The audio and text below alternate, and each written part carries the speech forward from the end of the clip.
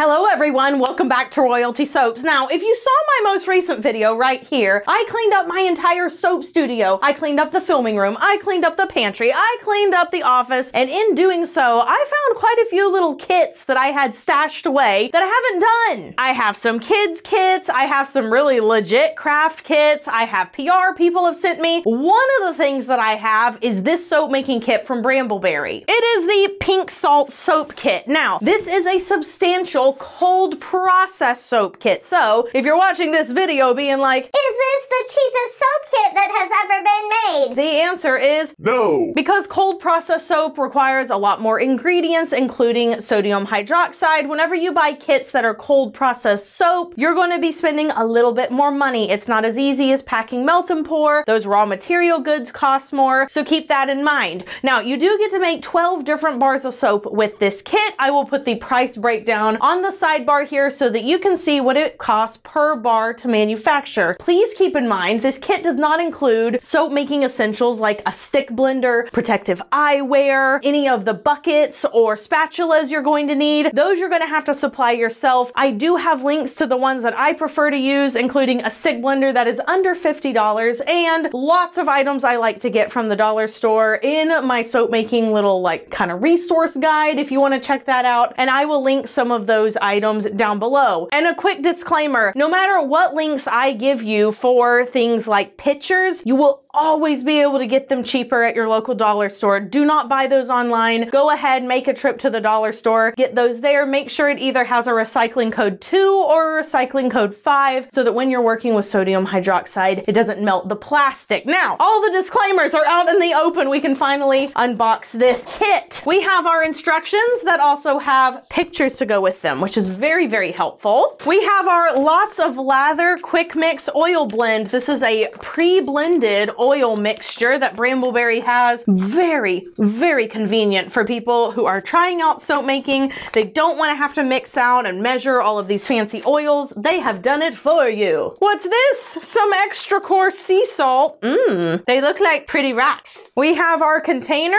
of sodium hydroxide. I will be mixing up sodium hydroxide on camera today. I will be changing my outfit and putting on all the proper PPE to do so, but I'm just letting you know we'll include that in today's video. This soap is fragranced with sea salt and lily. This is what the product image looks like on Brambleberry in case you want to go check out this fragrance oil. It smells really, really fantastic. Very much like a very luxury spa. Not like I would know. I've never been to one, but that's how I imagine a spa would smell like.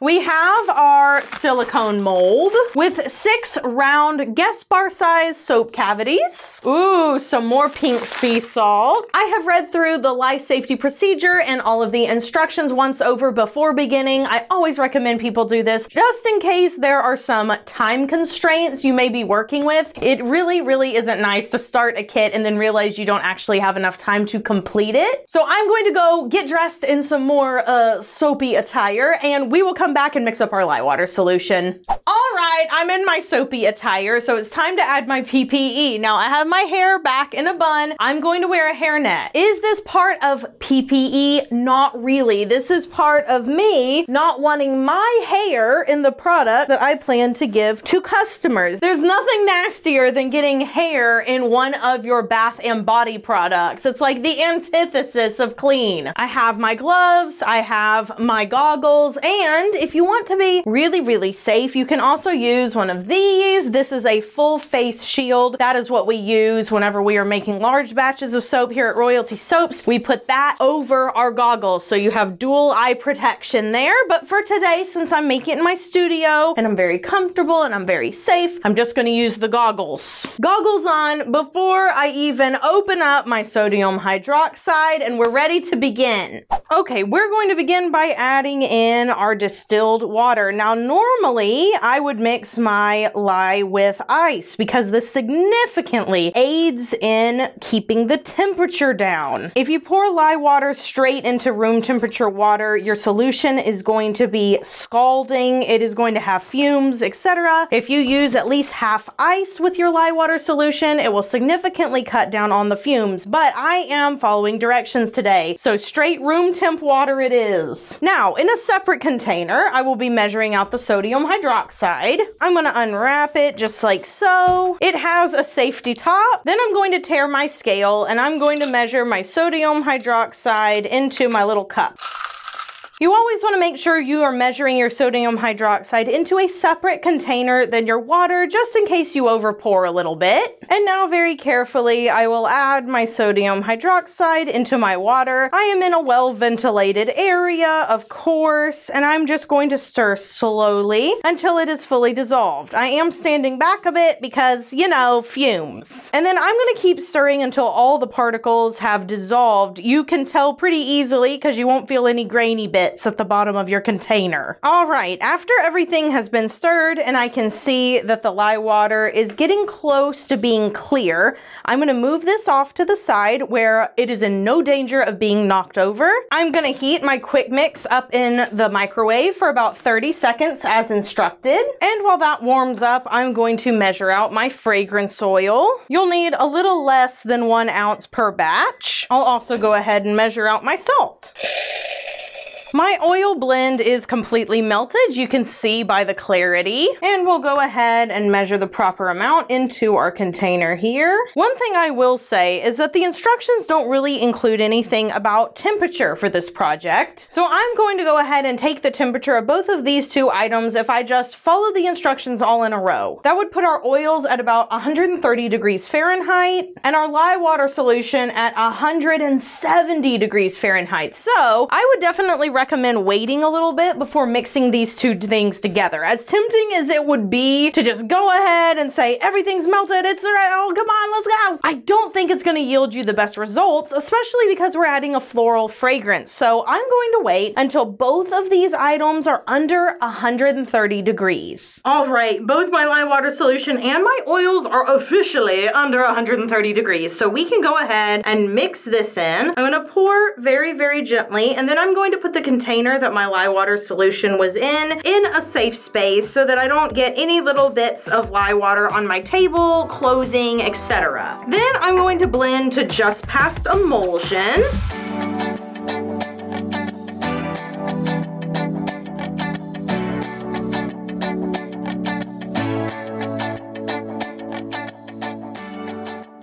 And given that my lye water solution and my oils are still relatively warm, it took me about 15 seconds to reach trace, which is not bad at all. Now we're going to add in our fragrance oil, get all that in there. And then I'm going to incorporate this by hand unless it starts to rise, in which case I'll use a stick blender just to make sure that our soap stays fluid enough for me to pour it into our little mold over there. Wow, that fragrance oil is smelling up the whole room. Beautiful. Look at that, it looks like vanilla pudding. Now I'm going to add my salt, a little bit of exfoliation.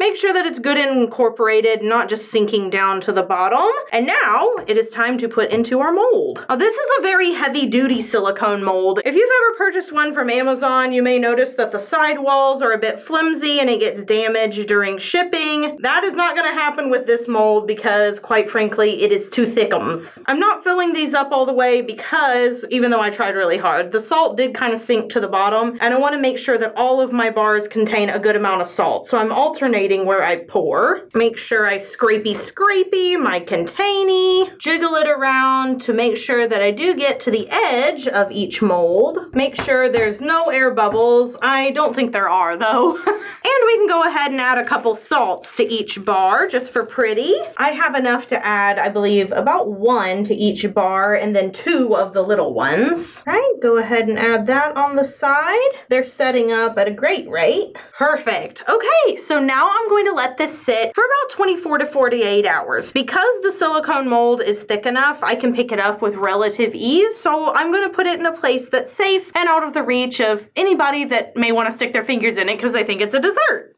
It has been a full 24 hours, and even though the instructions said to wait 2 to 3 days, I can already see that the soap is pulling away from the edges of the silicone mold, so it's probably going to be safe to unmold them at this point. Salt soaps do set up faster than other bars. Yeah, you can see it came out super, super clean. It smells really, really nice. This was a really easy kit to do. The fact that you can just use a quick mix and sodium hydroxide that they ship to you is really great. And I would say if you've never made cold process, but you don't want to compile your own things at first, you just want to try a fragrance and an oil blend and a recipe you know is going to work, I would definitely recommend this. And you get to make 12 bars and you get to keep this silicone mold. Now, I have tried other kits that have molds that they use for the kit that I don't think I would be interested in using in the future, but that's not the case with this. You could easily use it for melt and pour. It's just a good size all around, so I really love that feature. I will go rinse this out, and who knows, maybe I'll whip up that second batch today because it was really easy and these bars look so good. Well, I'm truly impressed. Let me know if you want me to add these to the website for Black Friday. And if I've said it once, I've said it a million times. Cold process soap is not your least expensive crafting option, okay? If the price is what's turning you away from this, just know that cold process soap making is kind of an expensive hobby to begin with when compared to something like polymer clay. Not saying you can't get bougie with the clay, but you know what I mean. The startup cost is almost never less than $100, even if you're getting things from the dollar store and you're getting the cheapest scale on the market, etc. If you go and watch my beginner soap making series, I kind of break down all of those prices. I try to get you guys oils and stuff you find at the grocery store, and again, I wasn't really able to do it for much less than $100. So having a kit that ships free for $70, where you can kind of supplement your own options. So I think the kit was a really good value for what you're getting. You already know that everything's going to work. You're already getting a really high quality fragrance, and you're getting to use some sort of like luxury additions like big pieces of Himalaya sea salt. So I really liked that. Full disclosure, again, the kit was sent to me. I didn't pay for it. Brambleberry doesn't know that I'm doing this video, and I'm under no obligation to make this video, but I do like to be a consumer advocate when I can, and I actually think that this one is worth the price, and I just really think it'd be nice. I also think that these are gift worthy, which is not always the case when you do a craft kit. Sometimes your final product ends up being something you would feel comfortable using, but you wouldn't feel comfortable giving. Not so with this. It very much looks like a luxury bath and body product, which we love. If you want to see me do more soap making and bath and body kits, hit that like button. Let me know down in the comments below who else you think I should do a kit from. And companies, if you would like to send me a kit that you currently offer, well, you know where my email address is. Have an absolutely royal day today. Be sure you do something fun for yourself, like, I don't know, making some soap. You want to make some soap with me? Or maybe you want to make some like solid body lotion. You know, have you ever seen the solid body lotion? I have a video where we make that, but I don't really care what you do. Just be sure you do something for you, and I'll see you guys in the next video. Bye for now. Meow.